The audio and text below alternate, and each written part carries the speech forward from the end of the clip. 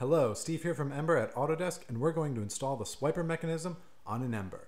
The swiper will wipe the PDMS window after each layer, keeping it clean and preventing the buildup of cured resin.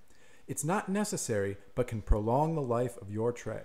The swiper mechanism comes with these parts: an articulating arm, a connecting plate, a U-shaped blade holder, a swiper blade ×5, washers, nuts, and bolts.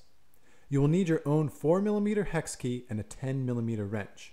You will also need an Ember. Start with the articulating arm and attach the U-shaped blade holder. A flat washer goes in between the U-frame and the arm.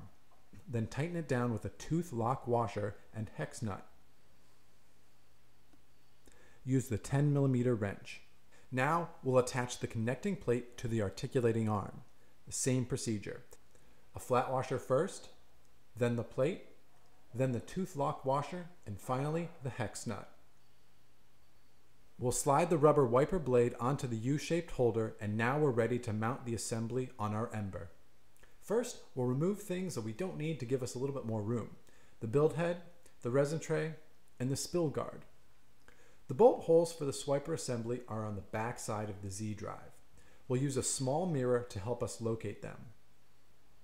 We'll hand tighten the two M6 bolts, then use a 4mm hex key to tighten the bolts securely. Replace the resin tray, and don't forget to replace the spill guard like I did.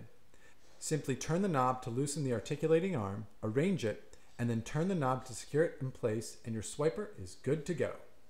Be sure to check the Instructable linked in the description for a quick reference for how to install the swiper assembly. Thank you for watching.